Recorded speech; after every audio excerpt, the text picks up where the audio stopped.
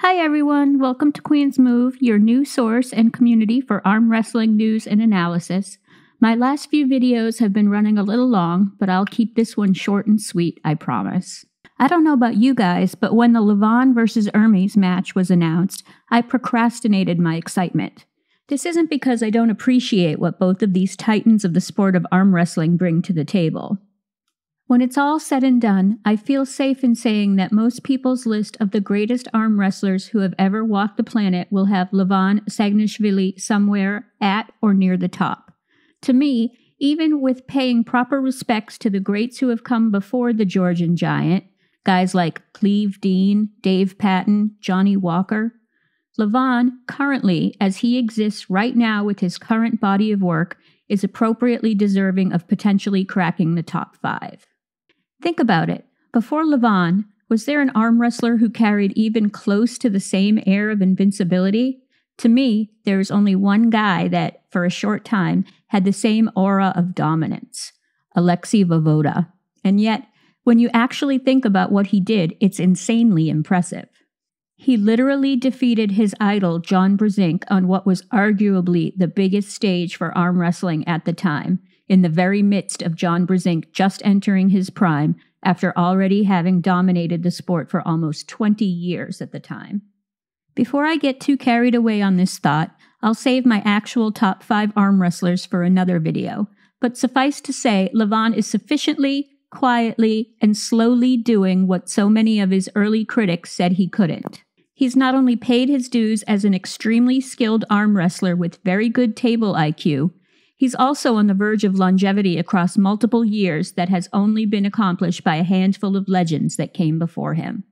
So, the elephant in the room, my first hot take, and this is just me being honest, I went over this again and again in my head, and I tried to come up with reasons why this match wasn't striking a chord with me the way some of the most recent headliners have at both King of the Table and East vs. West. I was trying to crack the code on why I simply wasn't as excited about Levon vs. Ermes at first. And then the reasons for my lack of enthusiasm began to slowly come into focus. But what about Ermes? Ermes Gasparini has arguably had one of the most rapid rises to stardom in the history of the sport, and he has gotten better and bigger every single time I've seen him in the public eye the last couple of years.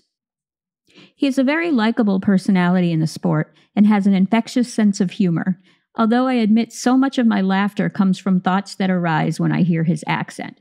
I am personally a fan of Ermes Gasparini, but if we are doing our due diligence for the sake of the sport of arm wrestling and its future well-being, I think we also have to ask ourselves a tough question. And it's the same question we will have to ask anyone who faces off against the Georgian Hulk. Is this person really the consensus number 2 arm wrestler on the planet? Now, there is no doubt that Levon has more than adequately defended his throne up to this point. But why can't I shake the feeling that this match happened about a year before it should have? And that really is the crux behind my initial lack of enthusiasm.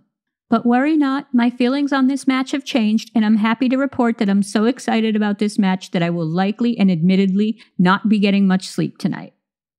So, now that I've laid all of my cards out on the table on what I can admit is a slightly controversial take, I'd like to put all that aside and just live in the excitement of the moment, now less than 12 hours away from King of the Table 6. Here are my short and sweet predictions for King of the Table. Pavlo Derbedenev isn't new to the sport, but his presence in the sport still feels refreshing, doesn't it?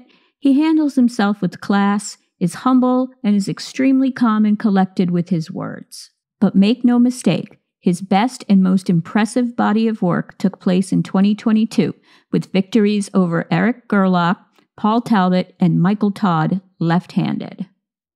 But in my opinion, his crowning achievement of the entire year had to be the decisive 3-0 victory over another extremely personable rising star in the sport, Paul Lynn. Sabine Badalescu needs little introduction, but in spite of his past pedigree, is his current form enough to overcome all that is going right in the sport right now for Pavlo? Sabine said it himself right before the press conference for King of the Table. He's a lover. And in addition to being an entrepreneur, Sabine is hilarious to watch and listen to, both on the table and in the background. But this match will, in my opinion, be the most heavily contested match of the event, and admittingly is a tricky one to predict because Sabine hasn't been as active as of late. Pablo just seems so focused right now, and he looked great when he arrived in Dubai. Not sure if anyone agrees, but his pulling style at times reminds me a lot of Tim Bresnan.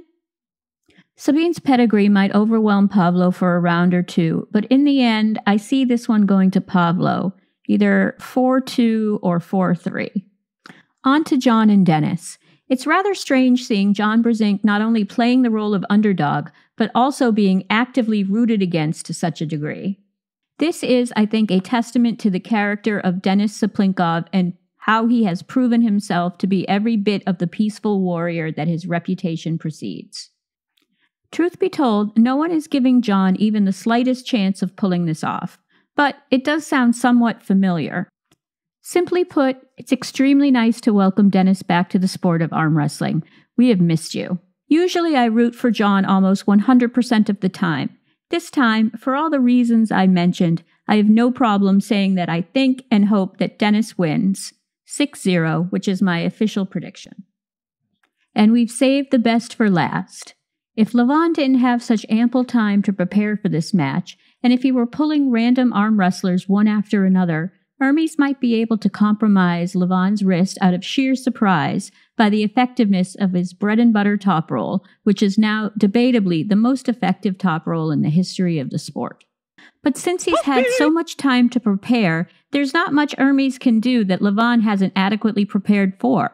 As much as I'd like to see Ermes get in a pin or two, I just don't see him being able to stop Levon at any point. I'm giving this one to Levon 6-0. Thank you guys for watching, and I will need all of your support moving forward. Please like the video, subscribe, and share this with people who think like you. See you next time.